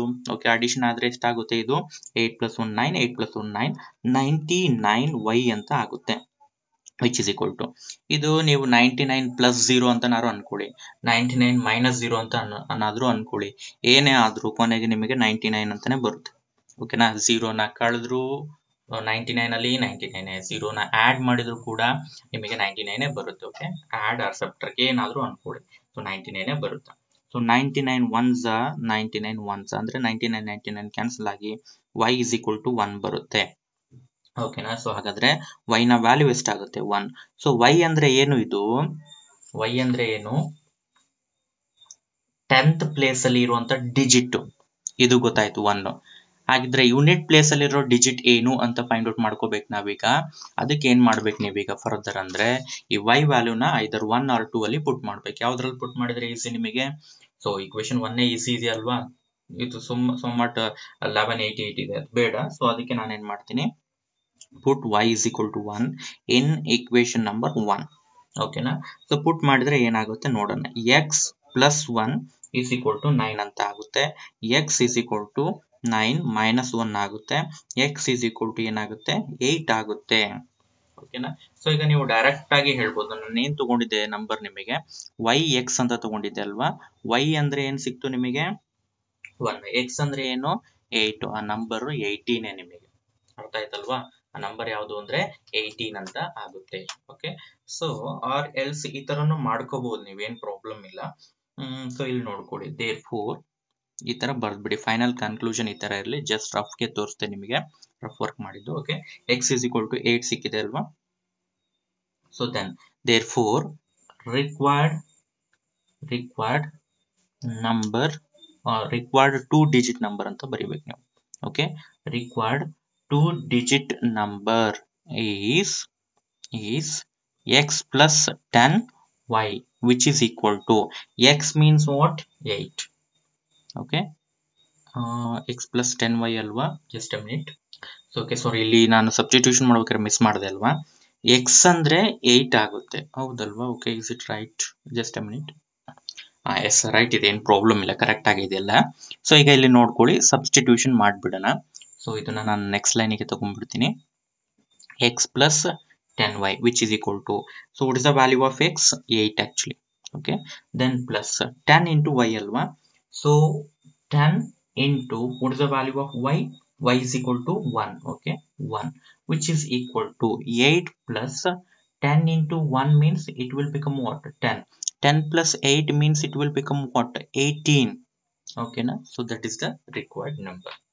ಕ್ಲಿಯರ್ ಆಯ್ತು ಅಂತ ಅನ್ಕೊಳ್ತೀನಿ, ಏನು ಡೌಟ್ಸ್ ಇಲ್ಲ, ಕ್ಲಿಯರ್ ಕಟ್ ಆಗಿ ಎಕ್ಸ್ಪ್ಲೇನ್ ಮಾಡಿದ್ದೀನಿ ಈಚ್ ಅಂಡ್ ಎವ್ರಿ ಸ್ಟೆಪ್, ನಿಮಗೆ ಎಲ್ಲೂ ಕನ್ಫ್ಯೂಷನ್ ಆಗೋದಿಲ್ಲ. ಅಂಡ್ ದೆನ್ ಇದೇ ಟೈಪ್ ಅಲ್ಲಿ ನಿಮಗೆ ಯಾವುದೇ ಪ್ರಾಬ್ಲಮ್ ಬಂದರೂ ಕೂಡ ಓಕೆ ನೀವು ಸಾಲ್ವ್ ಮಾಡ್ಲಿಕ್ಕೆ ಏಬಲ್ ಆಗಿರ್ಬೇಕು. ಕ್ಲಿಯರ್ ಆಯ್ತಲ್ವಾ? ಕರೆಕ್ಟ್ ಆಗಿ ಹೇಳಿದ್ದೀನಿ ನೋಡಿ ನಾನು ನಿಮಗೆ. ಸೊ 2 ಡಿಜಿಟ್ ನಂಬರೇ ಕೊಡ್ತಾನೆ ನಿಮಗೆ ಯಾವಾಗ್ಲೂ. ಓಕೆ, 3 ಡಿಜಿಟ್ ನಂಬರ್ನ ನಿಮಗೆ ಕೊಡೋ ಚಾನ್ಸಸ್ ಇಲ್ಲ. 3 ಡಿಜಿಟ್ ನಂಬರ್ನ ನಿಮಗೆ ಕೊಡುವಂತ ಚಾನ್ಸಸ್ ಇಲ್ಲ. ಯಾಕಂದ್ರೆ 3 ಡಿಜಿಟ್ ಕೊಟ್ಟಾಗ ನಾವು ಎಕ್ಸ್, ವೈ, ಝೆಡ್ ಅಂತ 3 ವೇರಿಯೇಬಲ್ಸ್ ನ ಡಿಫೈನ್ ಮಾಡ್ಕೋಬೇಕಾಗುತ್ತೆ. ಅರ್ಥ ಆಗ್ತಿದ್ಯಾ? 3 ವೇರಿಯೇಬಲ್ಸ್ ಆಗ್ಬಿಟ್ರೆ ಲೀನಿಯರ್ ಈಕ್ವೇಶನ್ ಇನ್ 3 ವೇರಿಯೇಬಲ್ಸ್ ಬಂದ್ಬಿಡುತ್ತೆ ನಮಗೆ. ಅದು ನಿಮ್ ಸಿಲೆಬಸ್ಗೆ ಇಲ್ಲ. ಲೀನಿಯರ್ ಈಕ್ವೇಶನ್ ಇನ್ 2 ವೇರಿಯೇಬಲ್ಸ್ ಮಾತ್ರ ಇರೋದು. ಹಾಗಾಗಿ 2 ಡಿಜಿಟ್ ನಂಬರೇ ಕೊಡ್ತಾನೆ ನಿಮಗೆ ಯಾವಾಗ್ಲೂ. ಓಕೆನಾ? ಆ ನಂಬರ್ ಯಾವಾಗ್ಲೂ ನೀವು ವೈ ಎಕ್ಸ್ ಅಂತಾನೆ ತಗೊಳ್ಳಿ. ವೈ ಎಕ್ಸ್ ಅದನ್ನ ಈ ಫಾರ್ಮ್ಯಾಟ್ ಅಲ್ಲೇ ತಗೋಬೇಕಂತ ಹೇಳ್ತಾ ಇದ್ದೀನಿ. X plus 10y. ಓಕೆ, ಇದು ಹೇಗ್ ಬಂತು ಅಂತಾನು ಹೇಳಿದ್ದೀನಿ. ಕ್ಲಿಯರ್ ಆಯ್ತಾ? ಡಿಜಿಟ್ ರಿವರ್ಸ್ ಮಾಡಿದ್ರೆ ವೈ ಎಕ್ಸ್ ಇರೋದು ಎಕ್ಸ್ ವೈ ಆಗುತ್ತೆ. ಎಕ್ಸ್ ವೈ ಆಯ್ತು ಅಂದ್ರೆ ಆಗ ಇಲ್ಲೂ ರಿವರ್ಸ್ ಆಗುತ್ತೆ ಅಷ್ಟೇ, ವೈ ಪ್ಲಸ್ 10x ಆಗುತ್ತೆ. ಇದು ನಿಮ್ಮ ಮೈಂಡ್ ಅಲ್ಲಿ ಇದ್ಬಿಟ್ರೆ ಸೊ ಆ ಸೆಕೆಂಡ್ ಈಕ್ವೇಶನ್ ಅನ್ನು ಕೂಡ ನೀವೇನ್ ಮಾಡ್ಕೋಬಹುದು? ಫಾರ್ಮೇಶನ್ ಮಾಡ್ಕೋಬಹುದು. ಕ್ಲಿಯರ್ ಆಯ್ತು ಅಂತ ಅನ್ಕೊಳ್ತೀನಿ. ಓಕೆ, ಇದಿಷ್ಟು ರಫ್ ವರ್ಕ್. ಇಲ್ಲಿವರೆಗೂ ಸೊಲ್ಯೂಷನ್ ಅನ್ನ ಕಂಪ್ಲೀಟ್ ಮಾಡ್ಕೊ. So now I will move on to the fourth question. Look at the question, it's like this. Meena went to a bank to withdraw rupees 2000. To withdraw what? Rupees 2000. She asked the cashier to give her rupees 50 and rupees 100 notes only. Okay, and she is asking the cashier to give only rupees 50 notes and rupees 100 notes. Next, Meena got 25 notes in all. Means the total number of notes. Means it includes what? 50 rupees notes and 100 rupees notes. Total number of notes it is. Okay, total number of notes is equal to 25. Find how many notes of rupees 50 and rupees 100 she received. So ಈ question ಸ್ವಲ್ಪ ನೀವು correct ಆಗಿ ಅರ್ಥ ಮಾಡ್ಕೋಬೇಕೀಗ. ಈಗ ನೋಡಿ, ಅವಳು 2000 ರುಪೀಸ್ನ withdraw ಮಾಡಿದಾಳೆ. Okay, withdraw ಆಗಿದೆ already. ಈಗ ಅವಳು ತಗೊಂಡಿರೋದು ಜಸ್ಟ್ 50 ರುಪೀಸ್ ಇಂದು ನೋಟ್ಸು. 50 ರುಪೀಸ್ ಇರಬೇಕು, ಇಲ್ಲ 100 ರುಪೀಸ್ದು, ಇದು ಮಾತ್ರ ತಗೊಂಡಿರೋದು ಅವಳು. 50 ರುಪೀಸ್ ನೋಟ್ಸ್ ಮತ್ತೆ 100 ರುಪೀಸ್ ನೋಟ್ಸ್ ಅನ್ನು ಮಾತ್ರ ತಗೊಂಡಿದ್ದಾಳು. 500 ರುಪೀಸ್ ನೋಟ್ಸ್ ಇಲ್ಲ, 200 ರುಪೀಸ್ ನೋಟ್ಸ್ ಇಲ್ಲ, 2000 ರುಪೀಸ್ ನೋಟ್ ಕೂಡ ಇದೆ, ಅದು ಇಲ್ಲ. ಜಸ್ಟ್ 100 ರುಪೀಸ್ ಮತ್ತೆ 50 ರುಪೀಸ್ ಈ ನೋಟ್ಸಿನ ಕಾಂಬಿನೇಷನ್ ಅಲ್ಲಿ ಇದೆ ಅದು. ಅರ್ಥ ಆಯ್ತಲ್ವಾ? ಸೊ ಈಗ ನಾವೇನ್ ಫೈಂಡ್ ಔಟ್ ಮಾಡಬೇಕು ಅನ್ನೋದನ್ನ ಫಸ್ಟ್ ನೀವು ಅಲ್ಲಿ ನೋಡ್ಕೊಳ್ಳಿ. ಈ 2000 ರುಪೀಸ್ ಏನು ಕ್ಯಾಶಿಯರ್ ಅವಳಿಗೆ ಕೊಟ್ಟಿದ್ದಾನಲ್ವಾ, ಅದರಲ್ಲಿ 50 ರುಪೀಸ್ ನೋಟ್ಸ್ ಎಷ್ಟಿದೆ ಅನ್ನೋದು ಹೇಳಬೇಕು. And then 100 rupees into notes ಎಷ್ಟಿದೆ ಅಂತ ನೀವು ಹೇಳಬೇಕು. ಅರ್ಥ ಆಗ್ತಿದೆ ಅಲ್ವಾ? ಬಟ್ ನಿಮಗೆ ಒಂದು ಕ್ಲೂ ಕೊಟ್ಟಿದ್ದಾನೆ ಅವನು. ಈ 50 ರುಪೀಸ್ದು ಮತ್ತೆ 100 ರುಪೀಸ್ದು ಏನು ನೋಟ್ಸ್ ಇದಾವಲ್ವಾ, ಆ ಟೋಟಲ್ ಎಷ್ಟು ನೋಟ್ಸ್ ಇದೆ ಅಂದ್ರೆ ಟೋಟಲ್ 25 ನೋಟ್ಸ್ ಇದೆ ಅಂತ ಅವನು ಹೇಳ್ಬಿಟ್ಟಿದ್ದಾನೆ. ಟೋಟಲ್ 25 ನೋಟ್ಸ್ ಇದೆ ಅಂತೆ. ಆ 25 ಅಲ್ಲಿ 50 ರುಪೀಸ್ ಎಷ್ಟಿದೆ ಮತ್ತೆ 100 ರುಪೀಸ್ ಎಷ್ಟಿದೆ ಅಂತ ನೀವು ಹೇಳ್ಬೇಕೀಗ. ಕ್ಲಿಯರ್ ಆಗ್ತಿದೆ ಅಲ್ವಾ ಪ್ರಾಬ್ಲಮ್? ಟೋಟಲ್ 25 ನೋಟ್ಸ್ ಇದೆ. ಹಾಗಾದ್ರೆ ಅದರಲ್ಲಿ 50 ರುಪೀಸ್ ಎಷ್ಟಿದೆ, 100 ರುಪೀಸ್ ಎಷ್ಟಿದೆ ಅಂತ ಹೇಳ್ಬೇಕು. ಟೋಟಲ್ ಅಮೌಂಟ್ ಎಷ್ಟಾಗ್ಬೇಕು ನನಗೆ? 2000ನೇ ಆಗ್ಬೇಕು, 2000 ಆಗ್ಬೇಕು ಅದು. ನೋಡಿ, ಇದು ಪ್ರಾಬ್ಲಮ್ ನಿಮಗೆ. ಸೊ ಈಗ ಫೈನಲಿ ಪ್ರಾಬ್ಲಮ್ ಅಲ್ಲಿ ಐಡೆಂಟಿಫೈ ಮಾಡಿ ನಾವು ಏನನ್ನ ಫೈಂಡ್ ಔಟ್ ಮಾಡಬೇಕು ಅನ್ನೋದನ್ನ ಅವನೇನ್ ಹೇಳಿದಾನೆ ಅಂದ್ರೆ, finally find how many 50 rupees notes are there and how many 100 rupees notes are there. 50 rupees notes ಎಷ್ಟಿದೆ, 100 rupees ಇಂದು ನೋಟ್ಸ್ ಎಷ್ಟಿದೆ ಅಂತ ಕೇಳಿದ್ದಾನೆ. ಹಾಗಾದ್ರೆ ನೀವು ವೇರಿಯಬಲ್ ನ ಇದಕ್ಕೆ ಅಸೈನ್ ಮಾಡಬೇಕು. ಸೊ ಹಾಗಾಗಿ ನಾನು ಈ ತರ ತಗೊಳ್ತೀನಿ, number of 50 rupees notes X ಇದೆ, 100 ರುಪೀಸ್ ನೋಟ್ಸ್ ಎಷ್ಟಿದೆ, ವೈ ಇದೆ ಅಂತ ತಗೊಳ್ತೀನಿ. ಇದು ವೇರಿಯೇಬಲ್ ಅಸೈನ್ ಮಾಡ್ಬೇಕು ಈ ತರ. ನೀವು ಅರ್ಥ ಆಯ್ತಲ್ವಾ? ಯಾವುದಕ್ಕೆ ವೇರಿಯೇಬಲ್ ಅಸೈನ್ ಮಾಡಬೇಕು? Number of ನೋಟ್ಸ್ಗೆ. ಹೇಗೆ ಗೊತ್ತಾಗುತ್ತಿದ್ದು ಅಂದ್ರೆ ಅಲ್ಲಿ ನೋಡ್ಕೊಳ್ಳಿ, ಕೊನೆಗೆ ಅವನು ಏನನ್ನ ಫೈಂಡ್ ಔಟ್ ಮಾಡಿ ಅಂತ ನಿಮಗೆ ಹೇಳ್ತಾನಲ್ವಾ, ಅವನು ಯಾವ್ದನ್ನ ಫೈಂಡ್ ಔಟ್ ಮಾಡಿ ಅಂತನೋ ನೀವು ಅದಕ್ಕೆ ವೇರಿಯೇಬಲ್ ಅಸೈನ್ ಮಾಡಬೇಕು. ಅವನು ಫೈಂಡ್ ಔಟ್ ಮಾಡಕ್ಕೆ ಹೇಳಿರೋದೇನೋ ಎಷ್ಟು 50 ರೂಪೀಸ್ ನೋಟ್ಸ್ ಇದೆ, ಎಷ್ಟು 100 ರೂಪೀಸ್ ನೋಟ್ಸ್ ಇದೆ ಅಂತ ಕೇಳಿದಾನೆ, ಅದಕ್ಕೆ ವೇರಿಯೇಬಲ್ ಅಸೈನ್ ಮಾಡ್ಬೇಕು ನೀವು. ಇದು ನಿಮಗೆ ಪ್ರಾಬ್ಲಮ್ ನ ಕ್ಲಿಯರ್ ಆಗಿ ಓದ್ಕೊಟ್ರೆ ಗೊತ್ತಾಗ್ಬಿಡುತ್ತೆ. ಓಕೆ, ಸೊ ಈಗ ನಾನು ಹಾಗಾದ್ರೆ ವೇರಿಯೇಬಲ್ಸ್ ಅಸೈನ್ ಮಾಡ್ಕೊಳ್ತೀನಿ ನೋಡಿ. Let the number of 50 rupees notes B X ಅಂತ ತಗೊಳ್ತೀವಿ. ಇದು ನಂಬರ್ ಆಗುತ್ತೆ. ಎಷ್ಟೋ ಬರ್ಬೋದು ನಿಮಗೆ, ಒಂದು 10 ನೋಟ್ಸ್ ಅಥವಾ 12 ನೋಟ್ಸ್ ಎಷ್ಟೋ ಇರುತ್ತೆ, ನೋಡೋಣ ಅದು ಕೊನೆಗೆ ಏನ್ ಬರುತ್ತೆ ಅಂತ. Next the number of 100 rupees notes B Y. Okay, Y ಅನ್ನೋಷ್ಟು 100 rupee notes ಇದೆ. ಈಗ ನೆಕ್ಸ್ಟ್ ಗಿವನ್. ಈಗ ಫಸ್ಟ್ ಏನ್ ಕೊಟ್ಟಿದ್ದಾನೆ, ಫಸ್ಟ್ ನಾನು ಇದನ್ನ ತಗೊಳ್ತೀನಿ. ಅಲ್ಲಿ ಒಂದು ಸೆಂಟೆನ್ಸ್ ಬಂದಿದೆ ನೋಡಿ ನಿಮಗೆ. ಏನ್ ಹೇಳಿದ್ದಾನೆ ಅಂತಂದ್ರೆ, ಮೀನಾ ಗಾಟ್ 25 ನೋಟ್ಸ್ ಇನ್ ಆಲ್ ಅಂತ ಹೇಳ್ದೆ ನಿಮಗೆ. ಟೋಟಲ್ ಅವಳ ಹತ್ರ ಈಗ 25 ನೋಟ್ಸ್ ಇದೆ. ಈಗ ಅದರಲ್ಲಿ ಅದರಲ್ಲಿ 50 ರೂಪೀಸ್ ಇಂದು ಎಕ್ಸ್ ನೋಟ್ಸ್ ಇದೆ, 100 ರೂಪೀಸ್ ಇಂದು ವೈ ನೋಟ್ಸ್ ಇದೆ. ಟೋಟಲ್ 25 ಇದೆ ಅಂದ್ರೆ ಎಕ್ಸ್ ಪ್ಲಸ್ ವೈ ಅಲ್ವಾ ಅದು ಆಕ್ಚುಲಿ.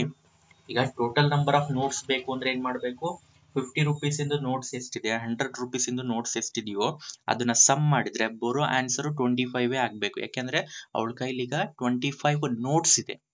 ಓಕೆ, ಸೊ ಹಾಗಾಗಿ ಇಲ್ಲಿ ನೋಡ್ಕೊಳ್ಳಿ, given Meena got 25 notes in all ಅಂತ ಹೇಳಿದ್ದಾನೆ. In all. ಓಕೆ, ದೇರ್ಫೋರ್ ನಾನೇನ್ ಮಾಡ್ಬೋದು ಈಗ, X plus Y is equal to 25 ಅಂತ ತಗೋಬಹುದು. 50 ರೂಪೀಸ್ ನೋಟ್ಸ್ ಎಷ್ಟಿದೆ, 100 ರೂಪೀಸ್ ನೋಟ್ಸ್ ಎಷ್ಟಿದೆ, ಎರಡನ್ನು ಸಮ್ ಮಾಡಿದ್ರೆ 25 ನೋಟ್ಸೇ ಆಗ್ಬೇಕು. ಯಾಕೆಂದ್ರೆ ಅವಳ ಹತ್ರ ಈಗ 25 ನೋಟ್ಸ್ ಇದೆ. ಇದು ಇಕ್ವೇಶನ್ ನಂಬರ್ 1 ಸಿಕ್ತು. ಸೆಕೆಂಡ್ ಇಕ್ವೇಶನ್ ಇದೆ ಅಲ್ವಾ, ಅದು ತುಂಬಾ ಇಂಪಾರ್ಟೆಂಟ್ ಆಗುತ್ತೆ. ಈಗ ಇಲ್ಲಿ ಅಮೌಂಟ್ ನ ನೀವೇನ್ ಮಾಡ್ಬೇಕು, ಲೆಕ್ಕಕ್ಕೆ ತಗೋಬೇಕು. ಈಗ ನೋಡಿ, 50 ರೂಪೀಸ್ ಇಂದು ನೋಟ್ಸ್ ಒಂದು 3 ಇದೆ ಅಂತ ಅನ್ಕೊಳ್ಳಿ. ಹಾಗೆ ಒಂದು ಬೇರೆ ಎಕ್ಸಾಂಪಲ್ ತಗೊಳ್ತಾ ಇದ್ದೀನಿ. 100 ರೂಪೀಸ್ ಇಂದು ನೋಟ್ಸ್ ನಿಮ್ಮ ಹತ್ರ ಒಂದು 5 ಇದೆ ಅಂತ ಅನ್ಕೊಳ್ಳಿ. 5 ನೋಟ್ಸ್ ಇದೆ. 5 ನೋಟ್ಸ್ 100 ರೂಪೀಸ್ ಇದೆ. 50 ರೂಪೀಸ್ 3 ನೋಟ್ಸ್ ಇದೆ. ಅಮೌಂಟ್ ಎಷ್ಟಾಗುತ್ತೆ ನಿಮ್ಮ ಹತ್ರ? ಸೊ 50 ರೂಪೀಸ್ 3 ನೋಟ್ಸ್ ಅಂದ್ರೆ ಎಷ್ಟಾಗುತ್ತೆ, 150 ರೂಪೀಸ್ ಆಗುತ್ತೆ, ಹೌದಲ್ವಾ? 150 ರೂಪೀಸ್. 100 ರೂಪೀಸ್ ಇಂದು 5 ನೋಟ್ಸ್ ಇದೆ ಅಂದ್ರೆ ಅದೆಷ್ಟಾಗುತ್ತೆ, 500 ಆಗುತ್ತೆ. ಟೋಟಲ್ ಎಷ್ಟಾಯ್ತು ಈಗ, 650 ರೂಪೀಸ್ ಆಯ್ತು. ಇದನ್ನ ಮ್ಯಾಥಮ್ಯಾಟಿಕಲಿ ಒಂದು ವೇನಲ್ಲಿ ಎಕ್ಸ್ಪ್ರೆಸ್ ಮಾಡಬಹುದು ಈಸಿಯಾಗಿ. ಈಗ 50 ರೂಪೀಸ್ 3 ನೋಟ್ಸ್ ಇದೆ ಅಂದ್ರೆ ಟೋಟಲ್ ಅಮೌಂಟ್ ಹೇಗ್ ಬರಿಬಹುದು ಅಂದ್ರೆ 3 ಇಂಟು 50 ಅಂತ ಬರಿಬಹುದು, ಅಥವಾ 50 ಇಂಟು 3 ಎರಡು ಒಂದೇ. ಅರ್ಥ ಆಗ್ತಿದೆ ಅಲ್ವಾ? ಹಾಗೆ ತಗೊಳ್ತೀನಿ ನಾನು. 50 ರೂಪೀಸ್ 3 ನೋಟ್ಸ್ ಇದೆ, ಅಮೌಂಟ್ ಎಷ್ಟಾಗುತ್ತೆ, 50 ಇಂಟು 3 150 ಆಗುತ್ತೆ. ನೆಕ್ಸ್ಟ್ ಇಲ್ಲಿ 100 ರೂಪೀಸ್ 5 ನೋಟ್ ಇದೆ ಅಂದ್ರೆ ಟೋಟಲ್ ಅಮೌಂಟ್ ಎಷ್ಟಾಗುತ್ತೆ ಕ್ಯಾಲ್ಕುಲೇಟ್ ಮಾಡ್ಬೇಕಂದ್ರೆ 100 ಇಂಟು 5 ಮಾಡ್ಬೇಕು. ಸೊ ಟೋಟಲಿ ಬೇಕು ಅಂದ್ರೆ ಎರಡು ಸಮ್ ಅಪ್ ಮಾಡಿದ್ರೆ, ಸೊ ಪ್ಲಸ್ ಮಾಡ್ಕೊಳ್ಳಿ, ಬೇಕಾದ್ರೆ ಇದನ್ನ ಕ್ಯಾಲ್ಕುಲೇಟ್ ಮಾಡ್ಕೊಳ್ಳಿ. ಇದು 150 ಬರುತ್ತೆ, ಪ್ಲಸ್ ಇದು 500 ಆಗುತ್ತೆ, ವಿಚ್ ಇಸ್ ಈಕ್ವಲ್ ಟು ಏನಾಗುತ್ತೆ ನಿಮಗೆ 650 ಅಂತ ಬರುತ್ತೆ. ಹೌದಲ್ವಾ? ಗೊತ್ತಾಯ್ತಲ್ವಾ ಈಗ? ಸೊ ಈಗ ಅದೇ ತರ ಈಗ ಟೋಟಲ್ ನನ್ನ ಹತ್ರ 2000 ರೂಪೀಸ್ ಇದೆ. ಅದರಲ್ಲಿ 50 ರೂಪೀಸ್ ಇಂದ ನೋಟು ಎಕ್ಸ್ ಇದೆ, X number of 50 rupees notes ಇದೆ. ಅಮೌಂಟ್ ಎಷ್ಟಾಗುತ್ತೆ, 50 ಇಂಟು ಎಕ್ಸ್ ಆಗುತ್ತಲ್ವಾ? ಇಲ್ಲಿ ಮಾಡಿದ್ನಲ್ವಾ ಅದೇ ತರ ನೋಡಿ, 3 ನೋಟ್ಸ್ ಇದ್ರೆ 50 ಇಂಟು 3. ಇಲ್ಲಿ ಎಕ್ಸ್ ನಂಬರ್ ಆಫ್ ನೋಟ್ಸ್ ಇದೆ ಅಂದ್ರೆ 50 ಇಂಟು ಎಕ್ಸ್ ಆಗುತ್ತೆ ಅಮೌಂಟ್. ಇಲ್ಲಿ 100 rupees Y number of notes ಇದೆ ಅಂದ್ರೆ ಅಮೌಂಟ್ ಎಷ್ಟಾಗುತ್ತೆ, 100 ಇಂಟು ವೈ. ಇದನ್ನ ಸಮ್ ಮಾಡಿದ್ರೆ ಅಮೌಂಟ್ ಎಷ್ಟಾಗ್ಬೇಕು ನನಗೆ, 2000 ಆಗ್ಬೇಕು. So this is second linear equation in to variable. Clear ಆಯ್ತಲ್ವಾ? ಸೊ ಈಗ ನೋಡಿ, ಫಸ್ಟ್ ಸೆಂಟೆನ್ಸ್ ತಗೊಂಡ್ಬಿಡಿ ನೀವು, ಅದಾದ್ಮೇಲೆ ನೀವೇನ್ ಮಾಡಬಹುದು, ಈಕ್ವೇಶನ್ ಅನ್ನ ತಗೋಬಹುದು. ಸೊ ಇಲ್ಲಿ ಸೆಂಟೆನ್ಸ್ ಈ ತರ ತಗೊಂಡ್ಬಿಡಿ ಬೆಟರ್ ನೀವು. ಏನು ಅಂದ್ರೆ, also Meena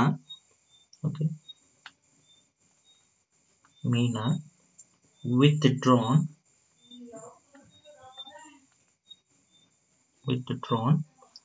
total 2000 rupees. Okay, there four ಅಂತ ಬರೆದ್ಬಿಟ್ಟು ಅವಳು ವಿತ್ಡ್ರಾ ಮಾಡಿರೋದು ಟೋಟಲ್ 2000 ರುಪೀಸ್. ಅದರಲ್ಲಿ 50 ರುಪೀಸ್ ನೋಟ್ಸು ಎಕ್ಸ್ ಇದೆ ಅಂದ್ರೆ ಟೋಟಲ್ ಅಮೌಂಟ್ 50x ಆಗುತ್ತೆ. ಅಂಡ್ ದೆನ್ ಪ್ಲಸ್ ಅದರಲ್ಲಿ 100 ರುಪೀಸ್ ನೋಟ್ಸು ವೈ ಇದೆ ಅಂದ್ರೆ ಟೋಟಲ್ ಅಮೌಂಟ್ 100 ಇಂಟು ವೈ ಆಗುತ್ತೆ. ಇದೆರಡನ್ನು ಸಮ್ ಮಾಡಿದ್ರೆ ನಮಗೆ 2000 ಬರಬೇಕು. So this is equation number 2. ಓಕೆನಾ? ಸೊ ನೆಕ್ಸ್ಟ್ ನೀವೇನ್ ಮಾಡ್ಕೋಬೇಕು, ಸಾಲ್ವ್ ಮಾಡಿ, ಇದನ್ನ ಬರುತ್ತೆ ನಿಮಗೆ. ಓಕೆ, ಸೊ ಎಲಿಮಿನೇಷನ್ ಮೆಥಡ್ ಇಂದಾನೆ ಸಾಲ್ವ್ ಮಾಡ್ಕೊಳ್ಳಿ. ಇಲ್ಲಿ ಎಕ್ಸ್ ನ ಈಕ್ವೇಟ್ ಮಾಡ್ಕೊಂಡ್ಬಿಡಿ, ಇದನ್ನ 50 ಇಂದ ಮಲ್ಟಿಪ್ಲಿಕೇಶನ್ ಮಾಡ್ಬಿಟ್ಟು. ಸೊ ದೆನ್ ನಿಮಗೆ ಫೈನಲಿ ಆನ್ಸರ್ ಸಿಗುತ್ತೆ. ಸೊ ಆನ್ಸರ್ ಏನು ಅಂತ ನನಗೆ ಹೇಳ್ತೀನಿ, ನೋಟ್ ಡೌನ್ ಮಾಡ್ಕೊಳ್ಳಿ. x is equal to 10, y is equal to 15. x is equal to 10, y is equal to 15. Conclusion ಬರಿಬೇಕು ನೀವು. So total number of 50 rupees notes is 10. Total number of 100 rupees notes is 15. ಓಕೆನಾ? ಬೇಕಾದ್ರೆ ನೀವು ಇಲ್ಲಿ check ಮಾಡ್ಕೊಳ್ಳಿ. x ಗೆ 10 ಪುಟ್ ಮಾಡಿದ್ರೆ 10 into 50 ಅಂತಂದ್ರೆ ಎಷ್ಟಾಗುತ್ತೆ, ಇದು 500 ಆಗುತ್ತೆ. ಓಕೆನಾ? ಇಲ್ಲಿ ಇದಕ್ಕೆ y ಗೆ 15 ಪುಟ್ ಮಾಡಿ, 15 ಒನ್ಸ 15 ಆಗುತ್ತೆ. So 2 zeros. ಓಕೆ, 1500. ಸಮ್ ಮಾಡಿ ಈಗ 0 0 5 ಪ್ಲಸ್ 5 ಅಂದ್ರೆ 10 ಆಗುತ್ತೆ. 0 1 ಕ್ಯಾರಿ 1 ಪ್ಲಸ್ 1 ಅಂದ್ರೆ 2 2000 ರುಪೀಸ್ ಬರುತ್ತೆ. ವೆರಿಫೈ ಮಾಡ್ಬೋದು. ಅಂಡ್ ನಂಬರ್ ಆಫ್ ನೋಟ್ಸ್ ನೋಡಿ, ಇಲ್ಲಿ 10 ನೋಟ್ಸ್, ಇಲ್ಲಿ 15 ನೋಟ್ಸ್ ಅಂದ್ರೆ ಸಮ್ ಮಾಡಿದ್ರೆ 25 ನೋಟ್ಸ್. ಕ್ಲಿಯರ್ ಆಗುತ್ತಲ್ವಾ? ಕರೆಕ್ಟ್ ಇದೆ. ಸೊ ನೀವು ಇದನ್ನ ಕಂಪ್ಲೀಟ್ ಮಾಡ್ಕೊಳ್ಳಿ. ಓಕೆ, ಎಲಿಮಿನೇಷನ್ ಮೆಥಡ್ ಇಂದಾನೆ ಸಾಲ್ವ್ ಮಾಡಬೇಕು. So next I will move on to the fifth question. It is like this: a lending library has a fixed charge for the first 3 days and an additional charge for each day thereafter. Sarita paid rupees 27 for a book kept for 7 days, while Susie paid rupees 21 for the book she kept for 5 days. Find the fixed charge and the charge for each extra day. ಈ question ನೋಡಿ, ಸ್ವಲ್ಪ ನಿಮಗೆ tax ಇದು ಬಂದಿತ್ತಲ್ವಾ? Okay, ಯಾವುದೊಂದು fixed charge ಇದೆ. After that ಆಮೇಲೆ ಕಿಲೋಮೀಟರ್ಗೆ per ಇಸ್ಟ್ ಅಂತ ಇರುತ್ತೆ. ಟೋಟಲ್ ಕಾಸ್ಟ್ ಕ್ಯಾಲ್ಕುಲೇಟ್ ಮಾಡಬೇಕಾಗಿತ್ತು. ಸ್ವಲ್ಪ ಅದೇ ತರ ಬರುತ್ತೆ, ಬಟ್ ಸ್ಲೈಟ್ಲಿ ಚೇಂಜಸ್ ಇದೆ. ಸ್ವಲ್ಪ ಅದೇ ತರನೇ ಅಂತ ಅನ್ಕೊಳ್ಳಿ. Fixed charge per day find out ಮಾಡ್ಬೇಕು ನೀವು. ಸ್ವಲ್ಪ ಮ್ಯಾಚ್ ಆಗುತ್ತೆ, ಬಟ್ ಸ್ವಲ್ಪ ಸಿಚುಯೇಷನ್ ಚೇಂಜ್ ಇದೆ ಇಲ್ಲಿ. ಸೊ ನೀವು ಅರ್ಥ ಮಾಡ್ಕೋಬೇಕು. ಈಗ ಇಲ್ಲಿ ನೋಡಿ, ಸಿಚುಯೇಷನ್ ಅರ್ಥ ಮಾಡಿಸ್ಬಿಡ್ತೀನಿ ನಾನು ಏನು ಅಂತಂದು. ಈಗ ಒಂದು ಟೆಕ್ಸ್ಟ್ ಬುಕ್ ನ ನೀವು ಬಾರೋ ಮಾಡಿದ್ದೀರಾ. ಓಕೆನಾ? ಸೊ ಒಂದು ಬುಕ್ ಬಾರೋ ಮಾಡಿದ್ದೀರಾ. ಈಗ ಅದಕ್ಕೆ ನೀವೇನ್ ಮಾಡಬೇಕು, ಅಮೌಂಟ್ ನ ಪೇ ಮಾಡಬೇಕು ಅಲ್ಲಿ. ಓಕೆ, ಸೊ ಆ ಅಮೌಂಟ್ ಪೇ ಮಾಡ್ಬೇಕಲ್ವಾ? ಸೊ ಅದು ಒಂದು ಸಿಸ್ಟಮ್ ಇದೆ. ಏನು ಅಂದ್ರೆ, ಈಗ ನೀವು 3 ಡೇಸ್ಗೆ ತಗೊಂಡೋದ್ರೆ, ನೀವು ತಗೊಂಡೋಗಿದ್ದೀರಾ ಟೋಟಲ್. ಈಗ ಟೋಟಲ್ ಒಂದು 10 ಡೇಸ್ಗೆ ತಗೊಂಡೋಗಿದ್ದೀರಾ ಅಂತ ಅನ್ಕೊಳ್ಳಿ. 10 ಡೇಸ್ಗೆ ನೀವು ಆ ಟೆಕ್ಸ್ಟ್ ಬುಕ್ ನ ಪರ್ಚೇಸ್ ಅಂದ್ರೆ ಬಾರೋ ಮಾಡಿದ್ದೀರಾ. 10 ಡೇಸ್ ಆದ್ಮೇಲೆ ನೀವು ರಿಟರ್ನ್ ಮಾಡ್ತೀರಾ. ಈಗ ಇದರಲ್ಲಿ ಫಸ್ಟ್ 3 ಡೇಸ್ ಇದೆಯಲ್ವಾ, ಅದಕ್ಕೆ ಒಂದು ಫಿಕ್ಸ್ಡ್ ಚಾರ್ಜ್ ಇದೆ. ಅಂದ್ರೆ 3 ಡೇಸ್ಗೂ ಕಂಪ್ಲೀಟ್ ಆಗಿ, 3 ಡೇಸ್ ಅಂದ್ರೆ ಒಂದೊಂದು ಡೇಗೆ ಮತ್ತಲ್ಲಿ ಫಿಕ್ಸ್ಡ್ ಅಲ್ಲ. ಓಕೆ, ಫಸ್ಟ್ 3 ಡೇಸ್ಗೆ ಇಷ್ಟು ಕೊಡ್ಬೇಕು ನೀವು ಅಂತ ಇದೆ. ಅಂದ್ರೆ ಇಲ್ಲಿ ಮೇ ಬಿ ಮಿನಿಮಮ್ 3 ಡೇಸ್ ನೀವು ಆ ಟೆಕ್ಸ್ಟ್ ಬುಕ್ ನ ಇಟ್ಕೋಬಹುದು. ಓಕೆ, ಥರ್ಡ್ ಡೇನೆ ರಿಟರ್ನ್ ಮಾಡ್ಬೇಕು ನೀವು. ಮೇ ಬಿ ಅಂದ್ರೆ ಮಿನಿಮಮ್ ಈ ತರ ಇದೆ ಅಂತ ಅನ್ಕೋಬಹುದಲ್ಲಿ, ಬಟ್ ಆ ಸಿಚುಯೇಷನ್ ಏನು ಹೇಳಿಲ್ಲ. ಬಟ್ ಇಷ್ಟು ನೆನ್ಪಿಟ್ಕೊಳ್ಳಿ, ಫಸ್ಟ್ 3 ಡೇಸ್ಗೆ ಫಿಕ್ಸ್ಡ್ ಚಾರ್ಜ್ ಇದೆ. 3 ಡೇಸ್ ಆದ್ಮೇಲೆ ಇನ್ನ ನೆಕ್ಸ್ಟ್ ಎಷ್ಟು ಡೇ ನಿಮ್ಮ ಹತ್ರ ಬುಕ್ ಇದೆ? 7 ಡೇಸ್ ಇದೆ. ಈ 7 ಡೇಸ್ಗೆ 1 ಡೇಗೆ ಇಷ್ಟು ಅಂತ ಚಾರ್ಜ್ ಇದೆ. ಇಲ್ಲಿ ಪರ್ ಡೇಗೆ ಬರುತ್ತೆ ಚಾರ್ಜ್. ಇಲ್ಲಿ ನೋಡಿ, 3 ಡೇಸ್ಗೆ ಒಂದು ಫಿಕ್ಸ್ಡ್ ಚಾರ್ಜ್ ಇದೆ. ಈಗ 3 ಡೇಸ್ಗೆ ಒಂದು 10 ರುಪೀಸ್ ಅಂತ ಇದೆ ಅಂತ ಅನ್ಕೊಳ್ಳಿ. ಫಿಕ್ಸ್ಡ್ ಚಾರ್ಜ್ ಇದು. ಫಿಕ್ಸ್ಡ್ ಚಾರ್ಜ್ ಏನಿದು? 10 ರುಪೀಸ್. 10 ರುಪೀಸ್ ಏನಕ್ಕೆ? 3 ಡೇಸ್ಗೂ ಸೇರ್ಬಿಟ್ಟು 10 ರುಪೀಸ್. ಮತ್ತೆ ಒಂದೊಂದು ಡೇಗೆ 10 ರುಪೀಸ್ ಅಲ್ಲ, 3 ಡೇಸ್ಗೂ ಇನ್ಕ್ಲೂಡ್ ಆಗಿ 10 ರುಪೀಸ್ ಇದೆ. ಆಮೇಲೆ ಇಲ್ಲಿ ನೆಕ್ಸ್ಟ್ ಒಂದು 5 ರುಪೀಸ್ ಪರ್ ಡೇ ಅಂತ ಅನ್ಕೊಳ್ಳಿ. ಒಂದು ಎಕ್ಸಾಂಪಲ್ ತಗೊಳ್ತಾ ಇದ್ದೀನಿ ನಾನು ಹಾಗೆ. ಓಕೆನಾ?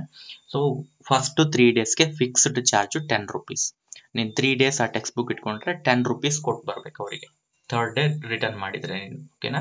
ಸೊ ಅದೇ ನೀನು ಥರ್ಡ್ ಡೇ ಆದ್ಮೇಲೆ ಇನ್ನು ನೆಕ್ಸ್ಟ್ ಎಕ್ಸ್ಟ್ರಾ ಡೇ ತಗೊಂಡಿದ್ರೆ ಆವಾಗ ಈ ಚಾರ್ಜ್ ಅಪ್ಲೈ ಆಗುತ್ತೆ ನಿಮಗೆ. ಓಕೆ, ಈಗ ಈ ಸಿಚುಯೇಷನ್ಗೆ ಟೋಟಲ್ ಕಾಸ್ಟ್ ಎಷ್ಟಾಗುತ್ತೆ ಅಂದ್ರೆ, ಫಸ್ಟ್ 3 ಡೇಸ್ಗೆ 10 ರುಪೀಸ್ ಅಲ್ವಾ? ಓಕೆ, ಸೊ ಫಸ್ಟ್ 3 ಡೇಸ್ ಆದ್ಮೇಲೆ ನೆಕ್ಸ್ಟ್ ಎಕ್ಸ್ಟ್ರಾ ಅಂದ್ರೆ ಬಂದ್ರೆ ನಿಮ್ಗೆ 10 ಅಲ್ಲಿ ಫಸ್ಟ್ 3 ಹೋಯ್ತು, ಇನ್ನ 7 ಡೇಸ್ ಇದೆ. ಈ 7 ಡೇಸ್ಗೆ ಈ ಕಾಸ್ಟ್ ಅಪ್ಲೈ ಆಗುತ್ತೆ. 1 ಡೇಗೆ 5 rupees ಅಂತೆ ಆದ್ರೆ, ಸೊ ಟೋಟಲ್ 7 ಡೇಸ್ಗೆ ಎಷ್ಟಾಗುತ್ತೆ, 5 into 7 ಅಂತ ಆಗುತ್ತೆ. 5 into 7 ಇದೆಷ್ಟಾಗುತ್ತೆ ನಿಮಗೆ 10 plus 35 ಆಗುತ್ತೆ. 35 plus 10 ಅಂದ್ರೆ 45 ಆಗುತ್ತೆ. ಅರ್ಥ ಆಯ್ತಲ್ವಾ? ಈಗ ನೀವು ಫೈಂಡ್ ಔಟ್ ಮಾಡಬೇಕಾಗಿರೋದು ಇದನ್ನೇ. ಫಿಕ್ಸ್ಡ್ ಚಾರ್ಜ್ ಎಷ್ಟಿದೆ, 3 ಡೇಸ್ಗೆ ಫಿಕ್ಸ್ಡ್ ಚಾರ್ಜ್ ಎಷ್ಟಿದೆ, ಅಂಡ್ ದೆನ್ 1 ಡೇಗೆ ಎಷ್ಟಿದೆ. ಆಫ್ಟರ್ 3 ಡೇಸ್ ಆದ್ಮೇಲೆ 3 ಡೇಸ್ಗಿಂತ ಜಾಸ್ತಿ ನೀವು ಟೆಕ್ಸ್ಟ್ ಬುಕ್ ತಗೊಂಡೋಗಿದ್ರೆ ಆ ಡೇಗೆ ನಿಮಗೆ ಒಂದು ಡೇಗೆ ಇಷ್ಟು ಅಂತ ನಿಮಗೆ ಕಾಸ್ಟ್ ಆಗ್ತಾರೆ. ಓಕೆನಾ? ಅದು ಎಷ್ಟಿದೆ, ಪರ್ ಡೇಗೆ ಎಷ್ಟಿದೆ ಕಾಸ್ಟ್, ಇದನ್ನ ಫೈಂಡ್ ಔಟ್ ಮಾಡಬೇಕು.